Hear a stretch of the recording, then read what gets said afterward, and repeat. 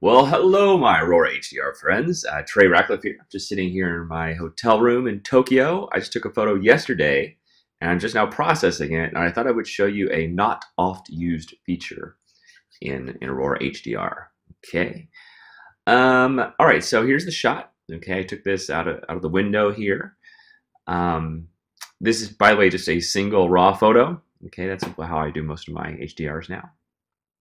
And just by bringing it in and checking on tone mapping, there's always been a little bit of adjustment. Not much, but we're really going to amp it up here together. The first two things I always do, if you see my other videos, you see I do these two things all the time. That's not what I'm getting at here, but I'll show you my favorite secret features in a minute. Is I always crank up the HDR enhance a little bit, and I get that smart tone up. Look at that. See that? These are like the two most important sliders, really. Okay, I'll show you kind of a niche-y one, but those are the two most important sliders. Okay.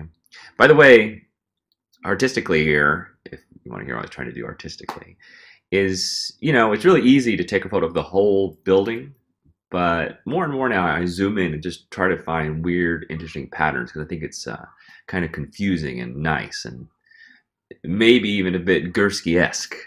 I don't know. You be the judge. So now let's go to this feature that I want to show you. Okay, we're going to scroll down here to this area called HDR Details Boost.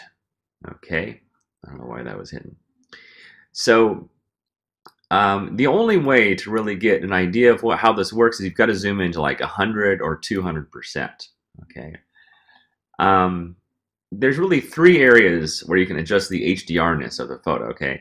The first was right up here with HDR Enhance, okay? You can see how that changes it, okay? Like that. The other area is down here under HDR Structure, okay? You can do quite a bit here. And the last area is called HDR Details Boost, okay? So you can kind of think of these as like three layers of HDR. This would be like the top layer. This kind of does it in big, chunky parts all over the place, like an impressionist painting from really far away. This one is a little bit more detailed. All right, this gets down into the nummy noo-noos, some of the little details in there. But the super details are down here in HDR Details Boost. Okay, so let's zoom into 100% here and see what's happening. By the way, I took this with a Sony A7R Mark III and the 24-105 lens. Great combination. Look, I can even see these people having a meeting there. Let's go all the way into 200% here. Okay, so now that we're in, let me kind of show you what's happening here.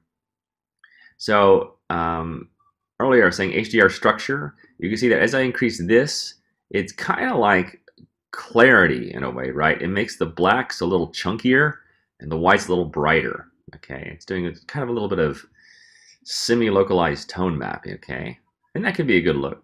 All right, and you can increase the softness or make it harder or sharper, I guess is the way to say it. Or you can boost it up.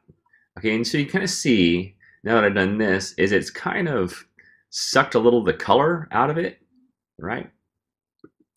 And you can't really say it's helped a lot of the details. Now, when you look at it on a macro level, it might look better or worse, but we're just going to look at the details here.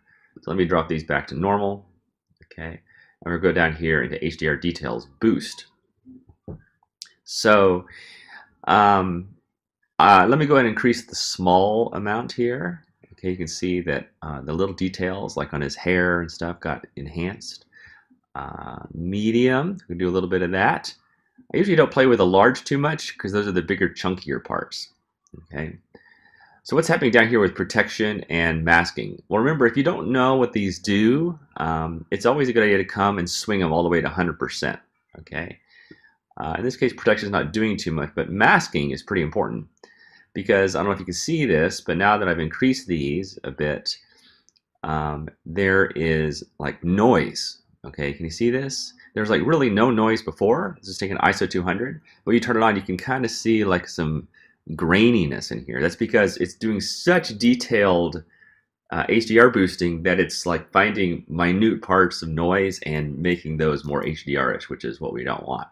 So that's why you got to increase the masking. So watch this. As I pull up the masking, all that noise kind of goes away without ruining any of the detail other places, right? If I were to use the HDR denoise and increase this, it really kind of makes everything a little foggy looking, right? Which we don't want. Okay. So anyway, get into 200%. Use your HDR Details Boost here, and make sure you get that masking up high enough so that you don't get any of that nasty noise. All right, let's look at a little before and after here. Got my little slider. Okay, look at that, much more enhanced. We can go even crazier with it if we wanted to.